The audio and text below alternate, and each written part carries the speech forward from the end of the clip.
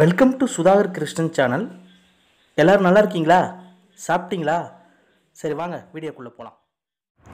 வணக்கம். மாடித்தோட்டம் அல்லது வீட்டுத் தோட்டத்தில் அவரையில் வரும் பெரிய பிரச்சனையான பூக்கள் உதிர்வை சரி செய்து தாறுமாறான அறுவடையை எப்படி எடுக்கலாம் என்று விரிவாக இந்த வீடியோவில் பார்ப்போம். ஆய்வஸ் வணக்கங்க. இன்றைக்கி நம்ம ஒரு இன்ட்ரெஸ்டிங்கான வீடியோ தாங்க பார்க்க போகிறோம். உங்களுக்கே தெரிஞ்சிருக்கும் அவரையில் பூக்கள் கொட்டுது அப்படின்னு சொல்லிட்டு நிறைய பேர் கேட்குறாங்க. அந்த பூக்கள் கொட்டாமல் நம்ம எப்படி எல்லாத்தையுமே காயாக மாற வைக்கலாம் அப்படின்றத பற்றி தான் நம்ம பார்க்க போகிறோம். அவரை அப்படின்னு எடுத்துக்கிட்டாலே ரெண்டு விதமான அவரை இருக்குங்க. ஒன்று செடி அவரை, இன்னொன்று கொடி அவரை. நீங்கள் பார்த்துட்டு இருக்கிறது செடி அவரை. இது சின்ன செடியிலே காய் காய்க்கும். கொடி அவரை அப்படின்றது பந்தல் போட்டு பந்தலில் படர்ந்து காய் காய்க்கிறது. ரெண்டுத்துக்குமே நான் சொல்கிற இந்த மெத்தட் பொருந்தும்.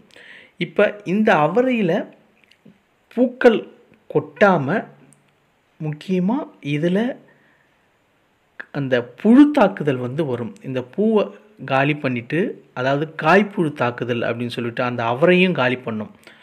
அந்த புழுவையும் கட்டுப்படுத்தி எப்படி நல்ல ஈல்டை எடுக்கலாம் அப்படின்றத பற்றி விரிவாக பார்க்கலாம். இதுக்கு நான் ஒரு கரைசல் ஒன்று எடுத்துக்கிட்டேன். அந்த கரைசல் எப்படி தெளிக்கலாம் அப்படின்றத பற்றி பார்க்கலாம். அந்த கரைசல் தான் மோர் பெருங்காயத்தூள் கரைசல்.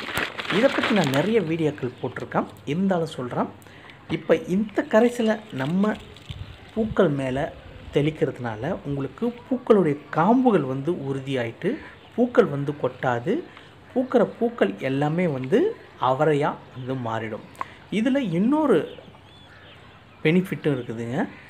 இந்த கரைசலை நம்ம வேர் பகுதியில் ஊற்றி விட்றதுனால உங்களுக்கு இந்த காய்ப்புழு, அந்த மொட்டுப்புழு, அந்த கம்பளிப்புழு, இந்த பிரச்சனைகளும் சரியாகுது. இப்போ இந்த கரைசலை எப்படி தயார் பண்ணலாம் அப்படின்றத பற்றி பார்க்கலாம். அதுக்கு முன்னாடி நம்ம இந்த கரைசலை எப்படி தெளிக்கலான்றத இப்போ நம்ம பார்க்கலாம். இது வேருக்கு ஊற்றுறது. அதாவது இந்த கரைசலை வேருக்கு, அந்த அவரையோடைய வேருக்கு ஊற்றலாம். இன்னொன்று கூட நீங்கள் பண்ணலாம்.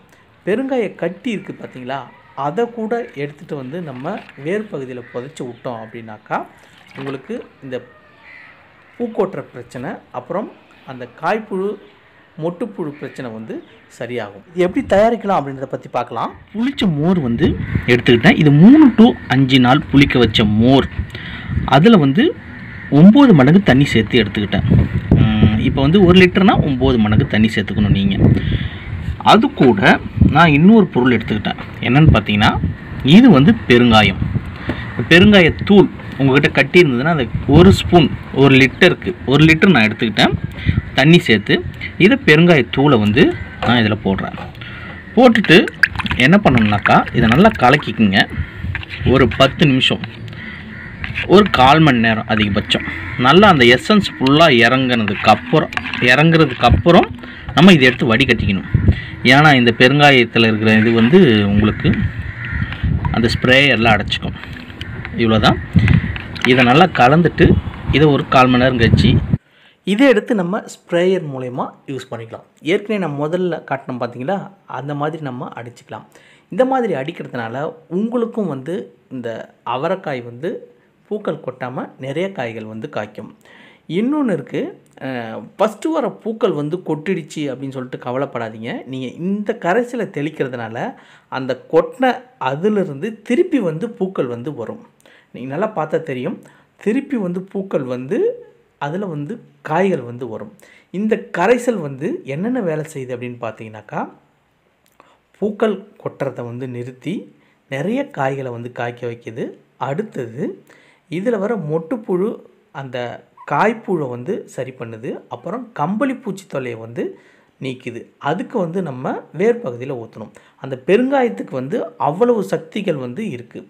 அதனால் இனிமேல் நீங்கள் உங்கள் அவரை செடியில் பூக்கள் கொட்டுது அப்படின்னு சொல்லிட்டு கவலைப்படாதீங்க. இந்த கரைசலை யூஸ் பண்ணி பாருங்கள், நல்ல ரிசல்ட் கிடைக்கும். முக்கியமாக இது பூ பூக்கிறப்போ 3 நாளைக்கு ஒரு முறை நம்ம தெளிச்சிக்கிட்டு வரணும். அப்படி தெளிச்சிட்டு வந்தோன்னாக்கா உங்களுக்கு இந்த ப்ராப்ளம் எல்லாமே சால்வ் ஆகி நல்ல அறுவடையை நம்ம எடுக்கலாம். இது செடி அவரைக்கு மட்டும்தான் அப்படிலாம் கிடையாது. நீங்கள் கொடி அவரைக்கும் இதை வந்து யூஸ் பண்ணலாம். பூ பூக்கிற இடத்துல நம்ம இதை தெளிக்க வேண்டியது தான்.